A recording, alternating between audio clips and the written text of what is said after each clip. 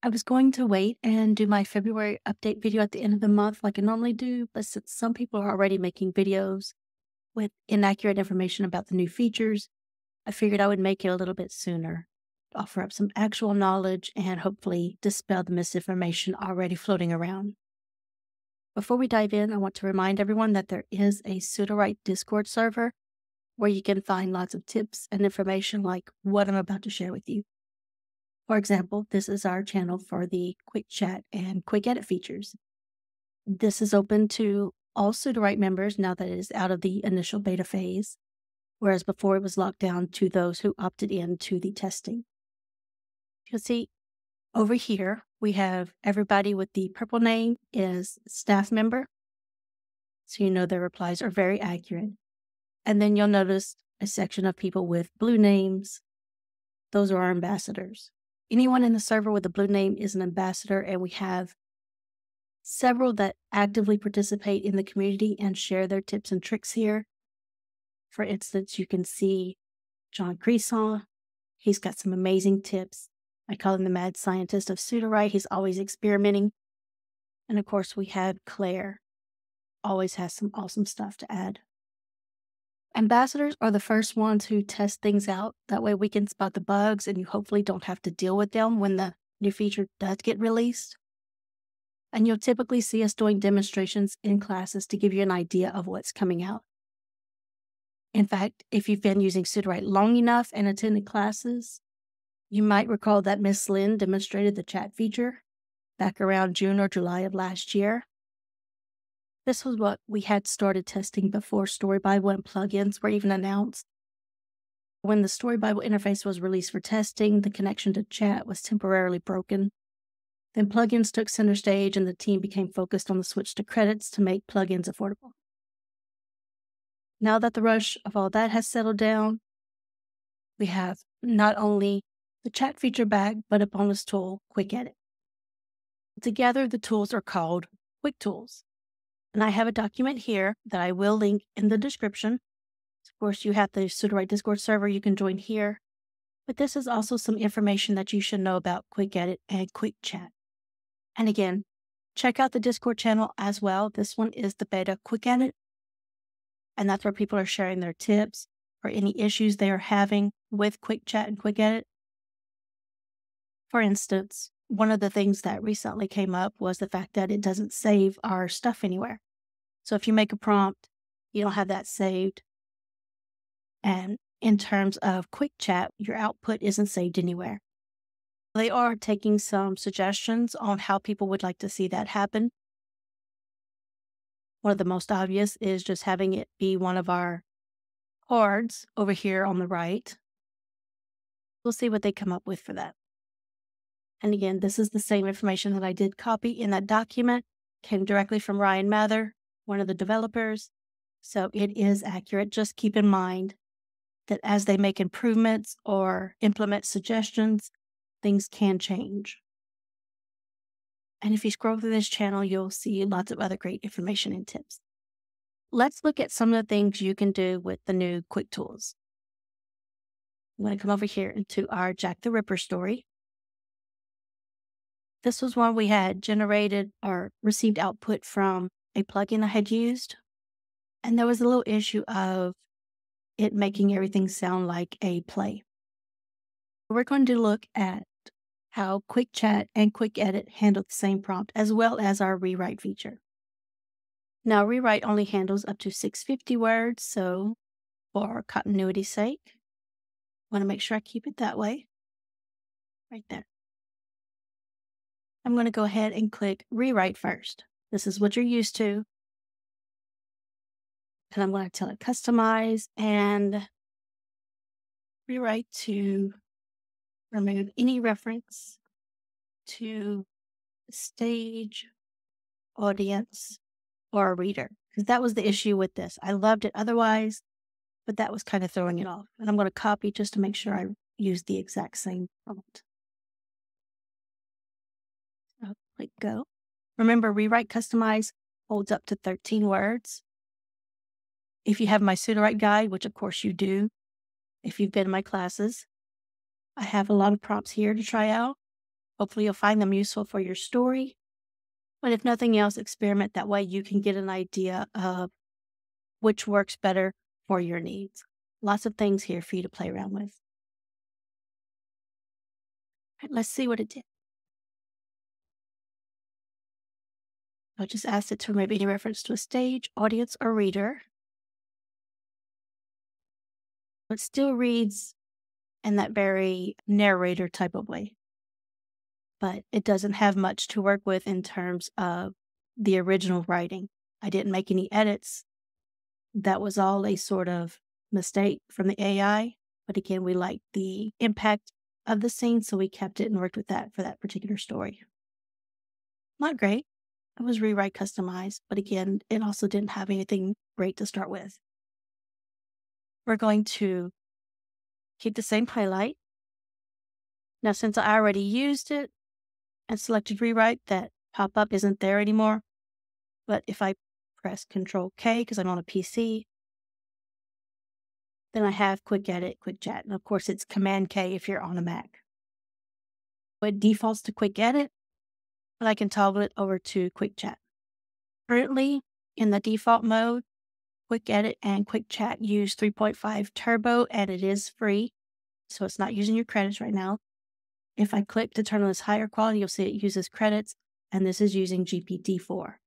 So GPT-4 with the higher quality turned on, GPT 3.5 Turbo as the default. I'm going to put, using QuickEdit, but the same thing that we did for rewrite. Rewrite to remove any reference to a stage, audience, or reader. Let's see what happens.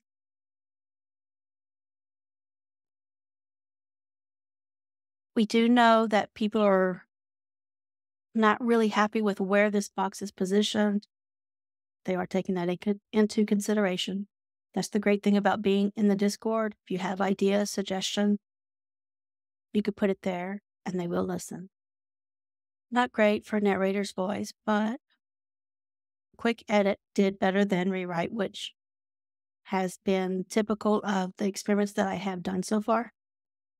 I'm just going to go ahead and reject it just because I don't need it right now, but I could accept.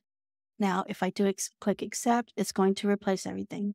That is another suggestion that has been made. Somebody mentioned they would like to keep both versions and combine everything. Now, if I were to accept it and it replaced that output and I was like, hey, I want that back. I want to be able to add the two. Remember, I could go into my document history and grab that older portion and combine the two. Now let's do QuickChat. We'll compare this output. I have noticed it does take a little longer on this, and people have actually stalled on this screen. QuickEdit is looking at the highlighted text, the preceding text, synopsis, characters that match, the linked outline chapter, genre, and style. QuickChat is looking at all of the docs in the project that have information it deems relevant to your request. It doesn't consider the titles. And then it looks at all of the characters and the genre. Oh, and highlighted text. Again, all that information is in the document that I will link in the description. So here we have, this was very, very similar to QuickEdit, which makes sense. I mean, it is using the same model. Let's do, I'm trying to stay in the same amount of words. A little bit off, but if I go back here and now turn it on, I'm going to put that same prompt in. Since we know they're the same model and will likely output the same thing for QuickEdit and QuickChat, I'm just going to run this once with higher quality. Now, I have done edits with QuickChat. I've asked it to rewrite a scene, same thing as I would do in QuickEdit. Told it to rewrite a scene to do something in particular. It did a really good job. So think of QuickChat as your kind of all-in-one tool.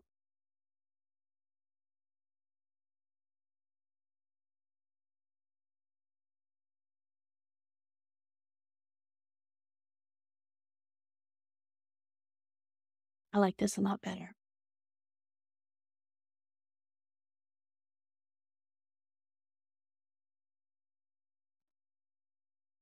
This is something I will definitely play with when I start writing that story.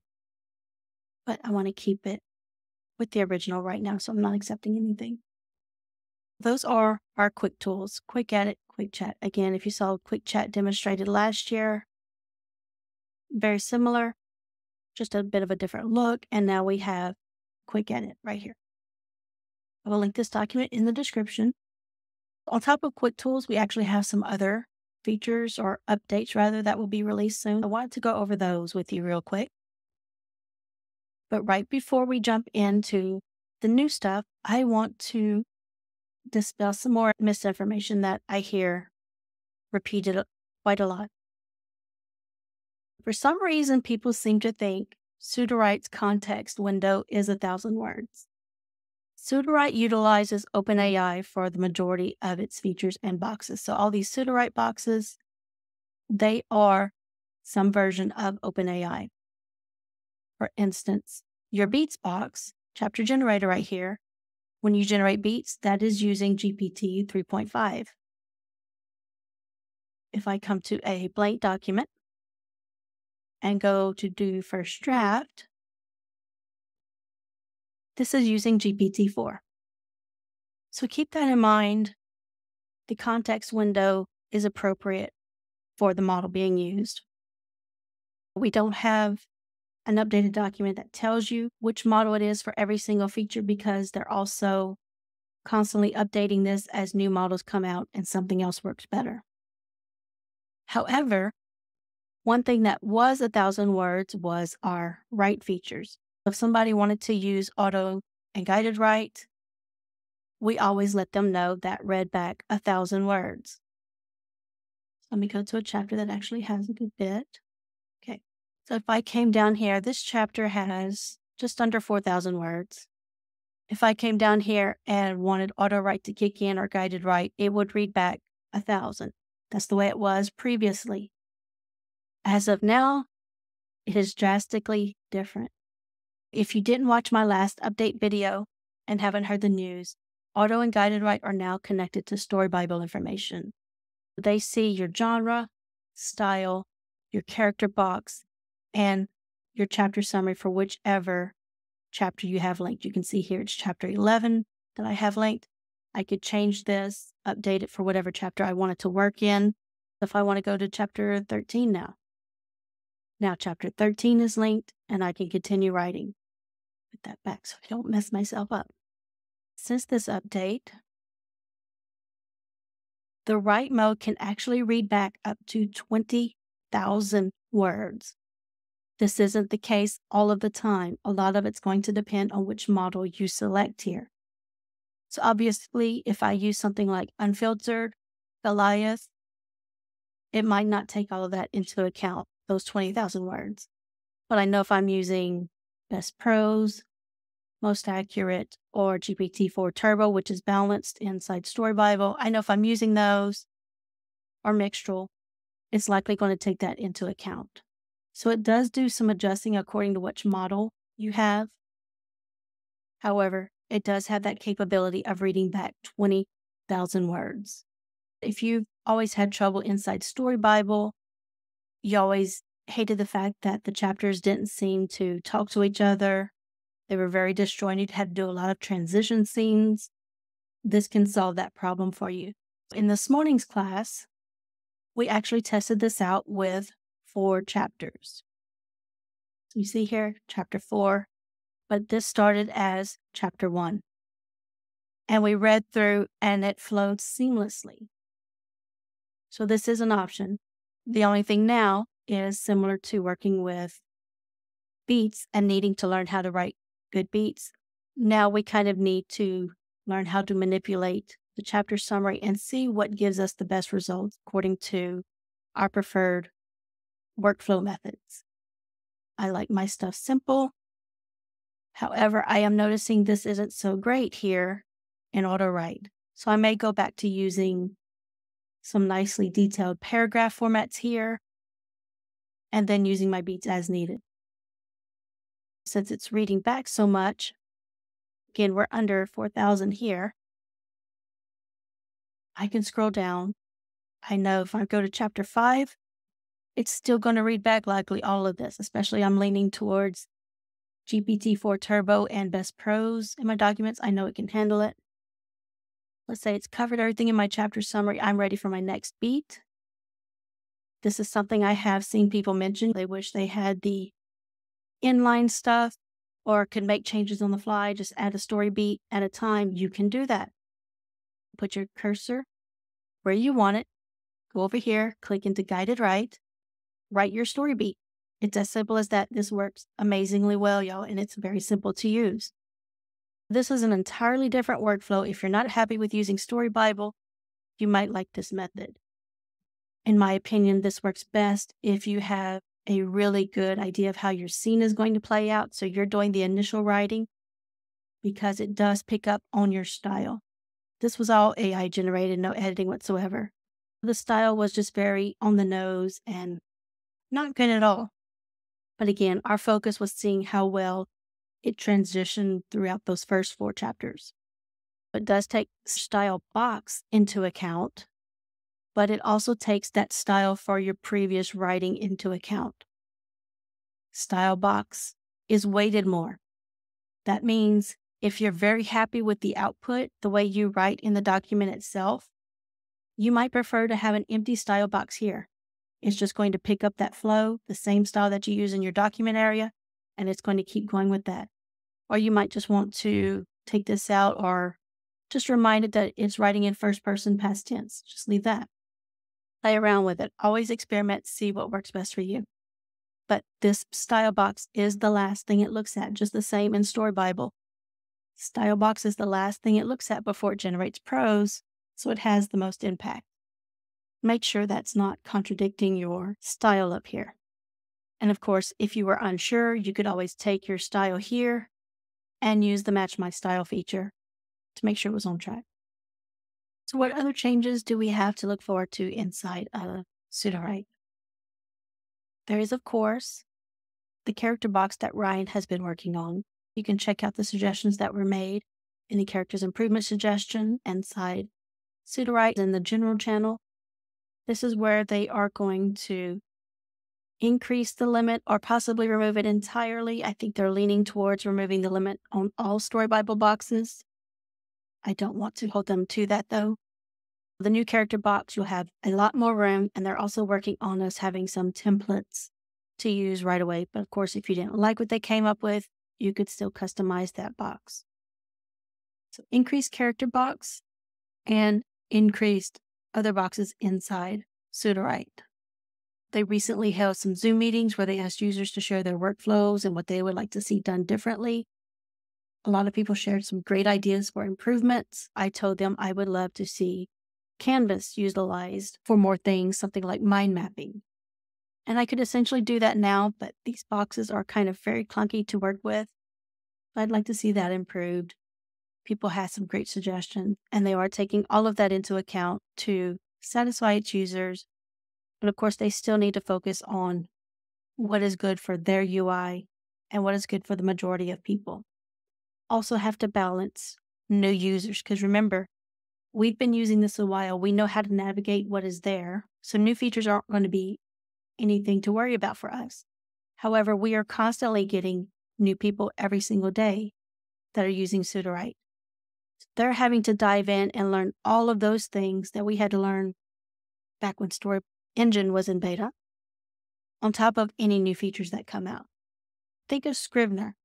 Look at how complicated Scrivener is for new people. It's a hefty learning curve. Sudowrite is trying to balance to make sure they essentially don't turn into that where it just becomes very complicated for new users and they get overwhelmed with trying to learn everything. The character box update may come first. It could also possibly get delayed and maybe they want to release all of the box updates at the same time. I do not know that. They haven't let us know yet in the Ambassador channel. However, there is a community hangout meeting coming up this week. If you go to our Luma page, you will see community hangout on March 1st. Well, I highly recommend attending. You can ask questions and get updates firsthand. This isn't something that is just up to ambassadors. When Sudowrite releases something or thinks about releasing, they do tend to ask the community as a whole. We just tend to be that first stop along the way. They might say, hey, we've been thinking about this. What do y'all think? Is this something users would want? We would chime in whether or not we think it's a good idea. We're also that first stop along the way of testing. That's why generally you'll see in classes we demonstrate something y'all don't have access to yet, but we explain that it's in beta. We kind of demonstrate and ask for y'all's feedback there in class. We can turn around and give that to the developers, and then it gets released to the general user population after we have spotted any bugs and they wipe those out. In my opinion, that saves y'all a lot of frustration. Y'all aren't having to deal with those bugs right away. We handle that for you. So I highly encourage you to attend the community hangout, also attend the classes so you can get glimpses of things like that. And of course, if you cannot make classes live, there is the course videos channel here in Discord where you have a lot of our past class recordings. There are 2 more things being tested, and you can participate in those as well. One is what is being called My Voice.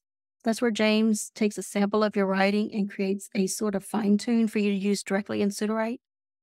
You could think of it as the Much My Style on steroids. I heard someone joke. The details are here in Discord, but essentially you email James. He needs at least 5,000 words from whatever manuscript you want to use for your writing. Please, I know I shouldn't have to say this. Please make sure it is your writing. Do not do something and submit it from Stephen King or some other author you like. That's just wrong, y'all. Give him at least 5,000 words of your writing, and he can make a custom write button for you.